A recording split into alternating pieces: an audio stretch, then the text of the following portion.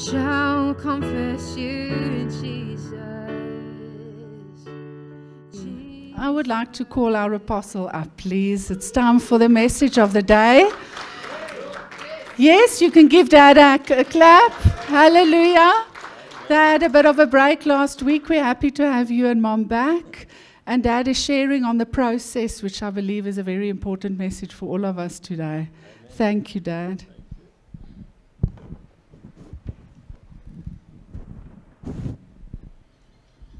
Praise God. Thank you, Lord Jesus. It is wonderful to be back. We missed you guys last week. It was strange not to be in church. We were in church with Pastor Jack in Durban, and we had some ministry on Saturday afternoon in Pietermaritzburg. But home is home, and it's wonderful to be home, and it's wonderful to be here. And we're excited about what God's doing. So, yes, I just want to join everybody in saying happy birthday to my wife. I love doing ministry with you. I love doing life with you. And it's wonderful to share the day with everybody here. Just a little bit of feedback about our little breakaway holiday. We went to Northern Natal after the weekend of ministry. We went up to Guguwe and Umfuluzi and up to Tembe Elephant Park, and had lots of fun in the sandy roads. As Mom called it, we were chased by elephants. Well, I said there was an elephant in our vicinity, not quite chased, but we had a really great time together, and it's wonderful to just now and again take a break and allow God to just speak again afresh and allow God to just reset the tiredness of this COVID year, the things, so that we can have real courage for this last piece. But yeah, you guys at a party this side with Evangelist Freddie as well. So yeah, I'm thankful that we are in a place where we can go away and things still go well here. Today I want to talk about the Christian process. A lot of Christians think that it's only about giving your life to Christ, and that then they've done what they should do, and they're going to heaven, and they sort of like stop there. But today I want to talk about that is the starting point. That is not the end point. Giving your life to Christ just means that you've moved over from the kingdom of darkness into the kingdom of light. You've started your journey, but now you've got to walk into it. And like any sport, you cannot reach the highest level on day one. Connor, if you pitched up for primary school rugby practice for the first time, at what age? 9, 10 years old, you start playing rugby? Would there be a place in the Springbok team for you that week? Okay? What's going to happen to you if they put you into the Springbok team in that same week? You're going to get so hurt and so destroyed, you'll never touch a rugby ball again. There's a process of development. Be it racing, Formula 1, you start by go-karts and you race that for a while, then something else, then Formula 4, and move up and up. And eventually you get your license that allows you to ride Formula 1. The fact that you might do well in a rally championship or do well in a go-kart race doesn't mean you can go challenge the Formula 1. And even in your first year in Formula 1, you're most probably not going to win. Even when you get an entry into the highest level, you still have to keep on developing. But the Church of God has stopped developing. I want to say, look at your own life and say, are your Christian walk the same place it was this year, last year? It's got a bit quiet here. Are you still facing the same challenges? Are you still operating on the same level? Or have you allowed God to work you out to the next level? Let's go to our first scripture. Philippians 2 and verse 12 to 16. Therefore, my beloved, as you have always obeyed, not as in my presence only, but much, much more in my absence, work out your own salvation with fear and trembling. If your salvation was just a thing that you raise your hand one day in church, there's no fear and trembling and working out involved in that. Does that make sense? Work out your salvation with fear and trembling. With other words, realizing that it has great value and that it is fragile and it is at risk.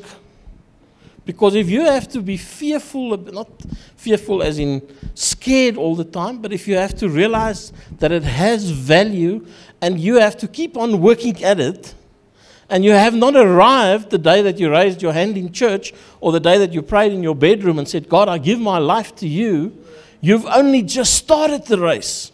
And there's a whole process involved in going from there. And I want to say, church, how is your process going? How is your process going? Do all things without complaining and disputing, that you may become blameless and harmless. Not that you are blameless and harmless, that you become. As you're doing things, as you are functioning in the church, something happens to your whole makeup, to your personality, to who you are and what you are. Without fault in the midst of a crooked and perverse generation, among whom you shine as lights in the world. So our light will shine brighter and brighter as we go through the process of working out our salvation. So I want to talk today about a couple of areas that we need to allow the process to happen. And the first one, obviously, is your salvation. So keep on working at your salvation. Keep on working at what is the condition of your heart. What is the place that you're in regarding Christ? If we think about Jacob, not putting up the scripture, but we all know this place, that after he left his dad's house, he was in the nighttime and he met with the angel and they wrestled the whole night about his future. They wrestled the whole night about where they were going to in Christ. So the problem is that churches and Christians have stopped wrestling with God the way that Jacob wrestled with God. We just allow things to happen to us and we must just carry on. But we've neglected the place where Jacob said, I will not let you go until you bless me. He wrestled with God until his hip was out of its socket. In other words, it was so real that it was practically, there was a result, there was a scar, there was a limp that he walked with for the rest of his life because of that wrestling.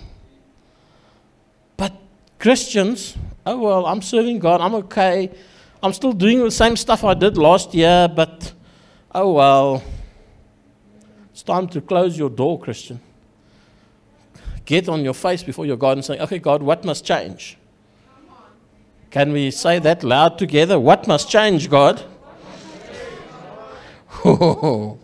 Start asking God to speak to you about what must change. So that we cannot stay the same. We cannot year after year face the same issues.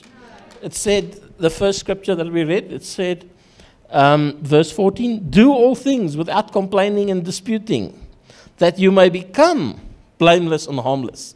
So there's a becoming, there's a process, there's a working out of who God is in your life.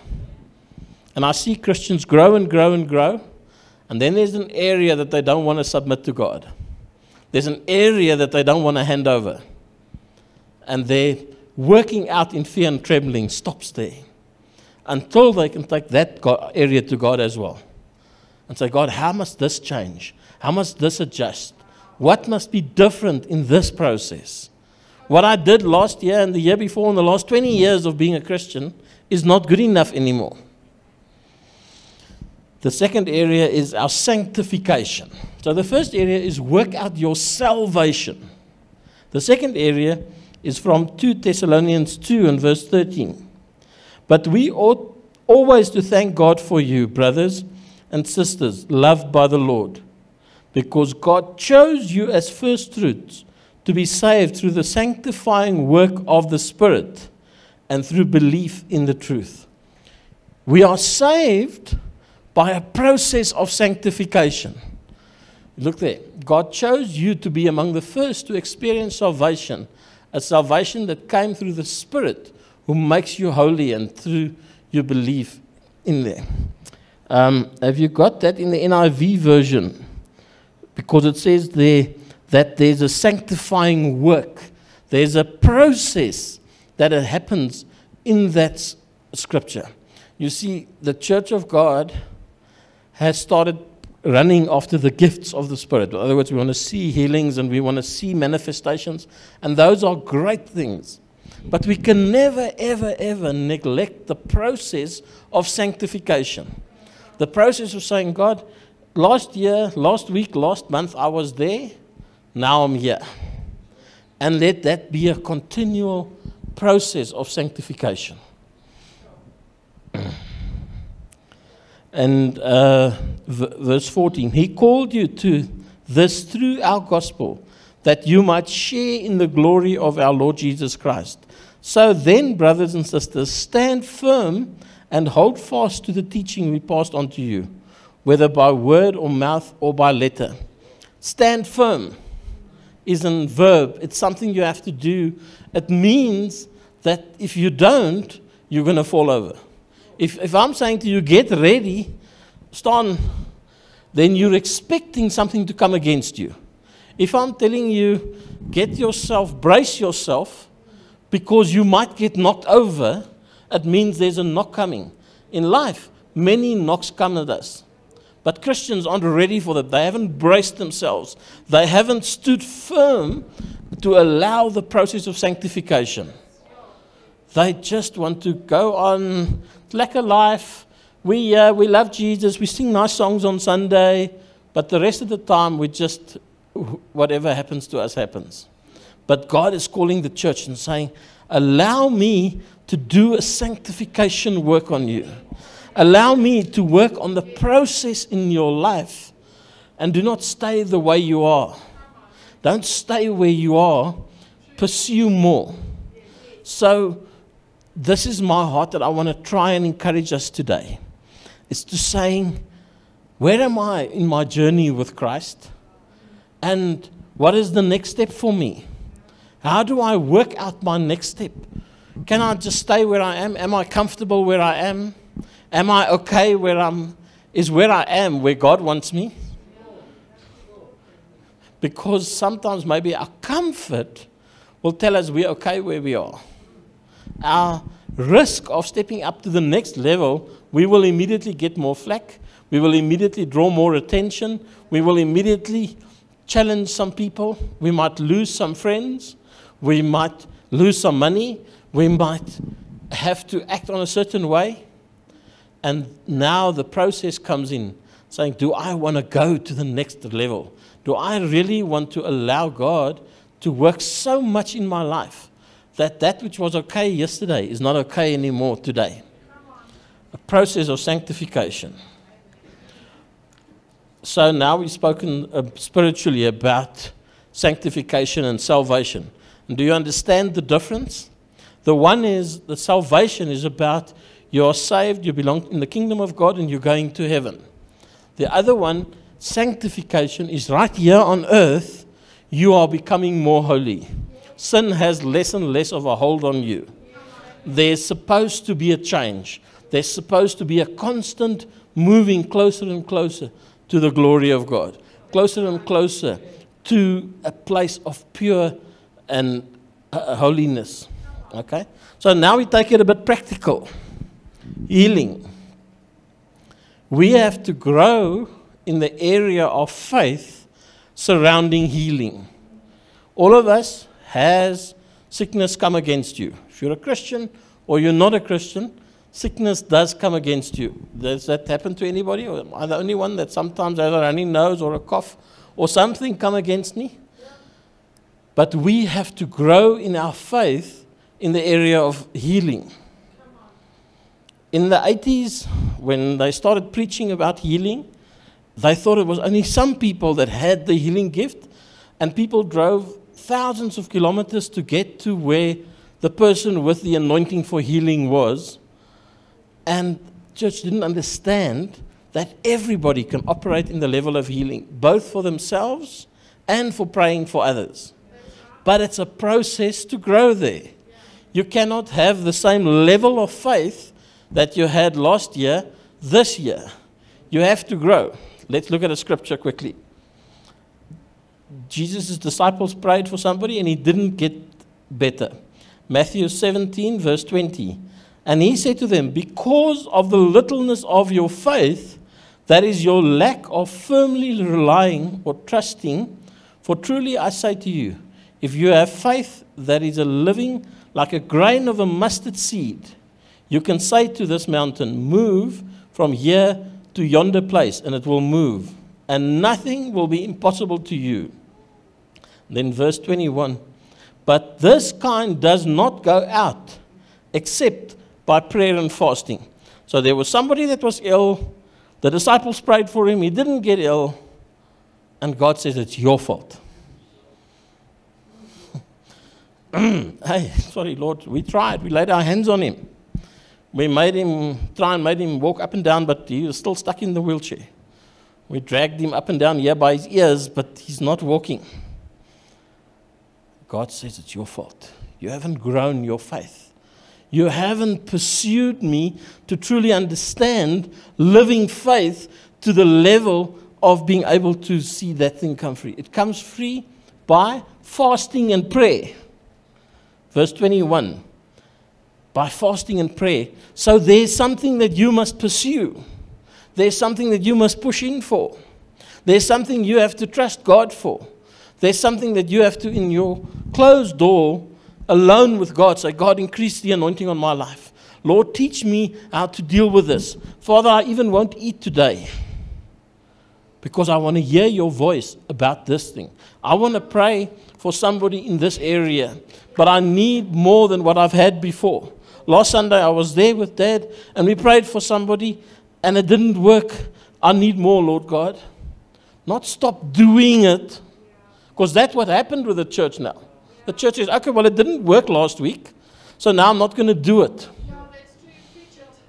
Last week, we tried to speak to somebody with cancer, and they didn't get healed. We tried to get somebody out of a wheelchair, and they didn't get healed. So now, no, we better not pray for anybody in church, because just now we embarrass ourselves. Isn't that true? That's true. What do we have to do? We have to practice our faith, and we have to push in more with prayer. And the church as a whole, not only the pastors, has got to say, God, give us the anointing to change this. Let the power of God flow. Let us the faith as a church as a whole to see the miracles happening. And that also applies in your own life. You have to have greater and greater levels of faith to pray for yourself.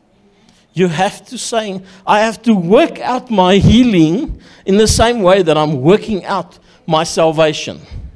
I have to work out my spiritual healing that we've already dealt with in the same way I have to work out my natural healing. Saying, God, what must change? What do I do here? How do I approach this? For me, God has said to me, if you want to be healthy, you better lose some weight. That was a very simple instruction. It wasn't going to the Bible and getting somebody to lay hands on me 3 times and pour some holy water on me or do anything. It just said, lose some weight. Hey, now. Okay? Simple. So you have to hear what God is saying about your health. And it might be practical or it might be spiritual, but you better listen. You better be in a place where you're saying, I can respond to what God is saying because I want to develop in the natural the healing in the same way that I'm developing in the spiritual side. I'm pursuing that process. Oh. Am I stepping on some toes here? Am I challenging you a little bit? I'm challenging myself. I'm saying, whoa, I better get some things in place. Now let's talk about finance. Exactly the same principle applies. Pastor Wendy, thank you. Incredible word about finance. But we have to practice our financial muscles the same way we practice our spiritual muscles. As a Christian, you have to keep on growing in every area. How can you say that? Well, have you seen the Jabez prayer that is in the Bible? Where God says, enlarge your tents, get ready for more. Whenever he spoke to any of the patriarchs, he said, I'm going to bless you more than what you can imagine. None of them started out with everything. Jacob left his dad with nothing, and he went to a place and he came back with much. There was a process happening in the financial realm.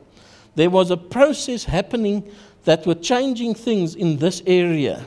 And you have to practice it just as much as what you have to get on the machine and do some exercises or lift some weights or something to get rid of the stomach. So you have to say, I'm going to practice my financial things. I'm going to sow and believe God for an increase again and again and again. So many people has tried it for once or twice and it didn't work, and then they give up. But again, I come back to sport. It's the best example that you can have. If you go to the practice once or twice and they don't choose you for the first team, is it going to be right if you just stay at home? You have to keep on practicing. You have to keep on trying. It's not something that happens in a week or two. It's not something that happens in a day or two. It is something that happens through huge dedication. And some days you're going to hate the practice. Some days you're going to hate what the coach makes you do. And it's going to cost you. You're never going to reach the first team while staying in your comfort zone on your couch playing TV games. You're going to have to get off the couch and go run around the field and up and down the pavilion and kick the ball and take some knocks. Does that make sense? That there's a process that you have to work out. And sometimes you're going to go into a game that is beyond your ability, and you're going to get taken out totally by some guy double your size and double your speed. That's just going to make you feel like, why am I even playing? I should just stay at home. But if you're going to reach that senior place and that Springbok place and the national team, you have to get up from that knock. You have to, Sunday morning with your sore body, get back in the gym, start again, and push harder than ever before. But Christians take one knock in any of these areas that I've mentioned, including finances. Oh, well, tithing doesn't work. Oh, well, this hurts too much. Last month, I ran out of money before the end of the month came. If I never tithed, I might have got there. Does that make sense? I know the feeling so well. If I have an issue to pay and I think, look at what I have given, what could I have done with that? And Satan will tell you, you would have been better off if you never gave. And he comes at you at the moment when it's hard, at the moment when it's challenging, at the moment when you're trying to figure out, how do I get to the next place? But you have to learn to shut him up and say to him, Satan, God has said, give and it will be given, and I'm going to keep on giving, because God's word is higher than the thoughts that are coming up during my crisis. God's word is higher than the thoughts that come up during my crisis. Let's just read one scripture for that. I can do lots, but let's just do one. Mark 4 and verse 20, my favorite scripture at the moment. It's the seed is sown, and they speak a lot about all the seeds that were sown in many places. But in verse 20, others, like seeds sown on good soil, hear the word, accept it, and produce a crop. Some 30, some 60, and some 100 times what was sown. When you sow, you are expecting a return. You are expecting a breakthrough. You're expecting things to shift. And a farmer will always want most of his seed to fall on the good soil. Some will fall on the paths, and some will get eaten by the birds, and others will be on the rocky stuff that has no root. But some of it is going to produce fruit. Don't give up because some didn't produce fruit. Don't give up because some didn't work. Keep on believing. Keep on sowing. Keep on expecting God to do something more than what you have seen before. But, Pastor, why are you telling us about finances? We're in church. We want to talk about holiness. People work 5, 6, 7 days a week, 8 to 10, 12 hours a day for money. And then they want to come to us at church and say, no, we mustn't talk about money. Imagine if the Word of God can make your 8, 9, 10 hours, 12 hours a day more productive, put the favor of God onto it so that it can produce fruit, that you can work less. Okay? But you need to understand that effort alone won't get you there. Effort alone won't get you there. It's got to be effort with the favor of God, with the faith of God, with the same things I said about every other part of the process. Finances has the same thing. The fifth thing that you have to grow in is influence. You cannot have the same amount of influence as what you had last year for this year. Why must it grow? Because, like Kenneth Dean said to us, we are called by God to have an impact. We are called by God to set the captives free. We are called by God to bring good news to the poor. But it cannot be just the same select little group year after year after year. It has to increase. It has to grow to the next place. And you have to believe God for that growth in your influence. Scripture for that will be 2 Corinthians 10 and verse 15. Neither do we go beyond our limits by boasting of work done by others.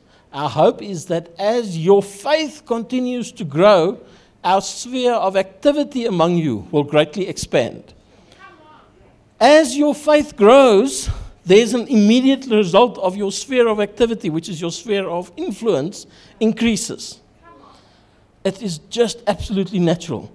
And you have to believe, let's say you learn the key on health in what we've just gone through before it, that God will increase your influence so that you can bring it to others.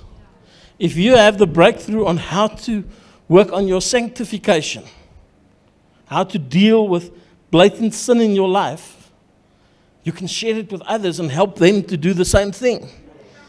If you have working out your salvation, the testimonies we hear here is often about, I got this finances, or I got healed of this thing, and those are beautiful. But the true testimony is that I thought I'm going to give up on Christ. I had such a struggle. This hurt me, and that disappointed me, and the pastor did that wrong, and I was going to run away. But the power of God came. The power of God came and met me at my place of true need. Because that is our greatest need. That's greater than finances. It's greater than healing. It's greater than anything. That place where you again realize, I've got to move my life back into alignment with God. That is the testimonies that I want to hear here. I heard that Michael did such a great one last week about how he encountered God at a difficult time in your life. I don't want to pick on you, but it's now the testimony that's fresh in our hearts. So you came up last week and saying, I was battling. And God puts a video on my path that just made me understand why I'm battling. And that's the love of Christ. That's the part perfectly how God reaches out to us. He sends something on our path on the days that we're battling. Doesn't matter what we're battling with. Doesn't matter what we're going through. Doesn't matter what it's based on. God wants to touch you in your place of need and take you on a process of healing, of wholeness, of taking you to the next level, expanding your influence as He's expanding you in every other area. As He is taking you in every area onto another realm, onto another place where you've got to go and say, God, I can't stay where I'm at. I've been stuck here for years. I've not been able to get there. I've had the sickness for how long? Can I tell you a little bit about my battle with illness? One of the things I battle with is sleep apnea. So I get a machine that I sleep with, and when I sleep with that, I have no issue with sleep apnea. As long as I have my machine, me and my sleep apnea are friends. It doesn't bother me. Then a night like last night comes out where there's no power. Okay, 11 o'clock, praying. Lord, please let the power go on so that I can put my machine on. 12 o'clock, Lord, please, I need some sleep. I must preach tomorrow morning. Let the power come on. 1 o'clock, the same prayer. 2 o'clock, the same prayer. Lord, my alarm is set for 5 o'clock. It's now running towards 3 o'clock. I need to have some sleep, Lord. And he says, change your prayer. Lord, what must I change? Trust me for sleep without your machine. But I haven't trusted you for that for so many years, God, because I'm comfortable with my machine. I'm comfortable in my place of illness because I've learned how to deal with it. I don't really need healing because I've got a machine. And this is what happens to us all, is that we are not anymore fighting because we learn how to deal with our illness, how to manage it, how to eat right and sleep with the machine and stay away from this and stay away from that. And in the end, we are just so boxed in. And I'm not saying don't do all those things. I'm saying let's trust God for freedom that is complete freedom. I slept a few hours without the machine. The power never came on. And I realized that, hey, I can. First time in I don't know how long. And this is the process that we have to say, I cannot indulge my illness. That's the word I want to use. We indulge it because we've learned how to manage around it. We've learned how to live with it. And God says, I want to totally set you free. I don't do half jobs. I don't make plans around your illness. I want to deal with it and totally bring you freedom. Yes, I have to, like I say, lose weight and do some practical things for my healing to work out. But I have to, at the same time, also operate in faith again and again for healing. I can never, ever get comfortable in a place of illness. I can never get comfortable in a place of financial struggling. I can never get comfortable in a place of not being free from sin. I can never be comfortable in a place where my salvation isn't sorted and I'm confident that I am right standing with God because I'm consistently working it out in fear and trembling. I'm consistently figuring out what God is doing. So my challenge to us as church is to say, there is a process. It is not just we have arrived. You are in a process. And your effort that you put into the process is directly related to what you get out. Because God didn't say to the disciples, well, it's impossible for you to cast these out. He said, but this kind does not go out except by prayer and fasting. So in other words, he says you can do something about the things that you're not getting right. You can pray. You can fast. You can pursue him on such a place until it works. Until it works. Until you get the breakthrough. But the church has got lazy in paying the price. And by the church, I include myself. We've got lazy in paying the price for breakthrough.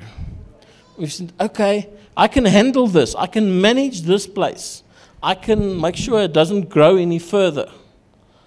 But as long as I can have my machine and this and that, then I don't have to get healing. Because I can have it, I can survive. I've made a plan how to get past it. And I'm not saying don't use the medical stuff, but I'm saying don't get comfortable in a place where you're going around. Keep on pursuing God for that healing because he wants to heal you completely. Not just halfway, not just a little bit. It is absolutely all he has for you. Put up for me 2 Kings 13 and verse 18.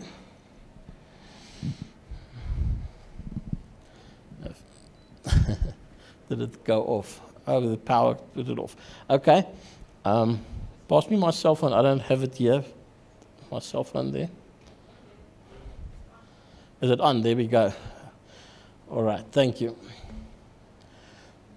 This is the process where the king and the prophet is speaking, and the prophet is giving an instruction about the process to the king. And he said, take the arrows, and the king took them. And Elisha told him, strike the ground. And he struck it 3 times and stopped. Drummer, Nathan, can you quickly get on the drum for me, please? Is the drum going to work now? Do we have sound? I need just 3 loud knocks on the drum, please. So he said, take the arrows, and the king took them, and Elisha told him, strike the ground 3 times, and he struck it 3 times. Sorry, buddy. Okay.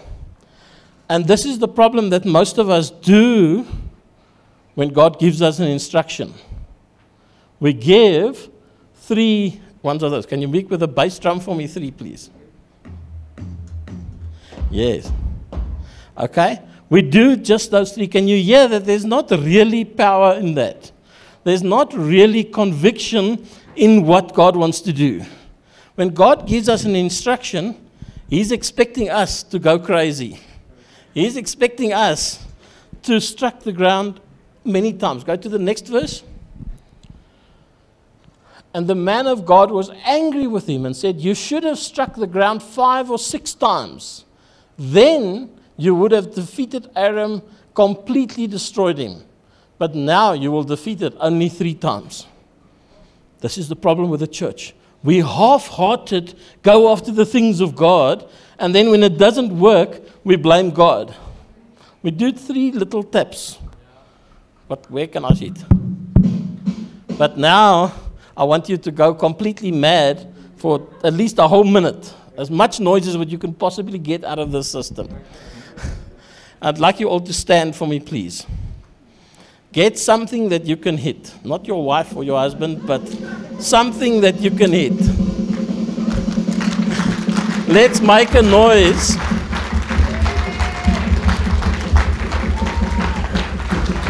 Yeah. Amen. Amen. Praise you, Jesus. What are you making a noise for? If you're just making a noise without a reason, it's a waste of time. But what are you believing God for? I'm believing God for a healing in my family. I'm believing God for finances, for breakthrough. I'm believing God for Ministries International to open up. I'm believing God for things to come right that I've been working at for many, many years. Let's make a noise, church, and be believing God. Say to God, what are you believing Him for? Amen. Amen. Thank you, Lord Jesus. You see, because of time limit now, we'll stop it. But what God requires of us is not 3 little taps, not 3 little tries at the things that we need to challenge. God is expecting us to push in supernaturally and saying, I'm going to keep on hitting the ground until I see the breakthrough. I'm going to keep on pushing in even when it hurts, even when I'm tired, even when I'm bruised, even when it didn't work. I'm going to keep on pushing because I'm understanding that the Christian walk is a process. The Christian walk is a process of developing and growth and influence increasing. And I'm going to pursue my salvation with fear and trembling. I'm not going to give up the moment it gets hard. I'm not going to give up the moment I'm uncomfortable. I'm not going to give up the moment I don't see the results. I'm going to push in because the Word of God has said it. And that's what I'm going to base it on. Are we going to close with a song, worship team? Connor, will you take away from me? The pulpit. I want you to think about your process. I spoke about many areas today, But there might be just one area that is for you a challenge. I don't know what is your area where your process is stuck. I don't know what is your area where you know God wants to move you forward, but you're not seeing that breakthrough. As we sing now again, I want you to just say, God, I'm here for the long run. I'm here to see it through. I'm here, like Jacob was there, and he said, God, I'm not letting you go until I get the answer. I'm not letting you go until you bless me. I will not stop. I will not shut up. I won't stop pushing in, because I know that you are in a process with me. I know that my breakthrough is available.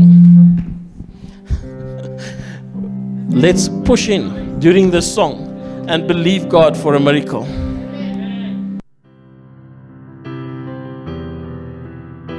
You're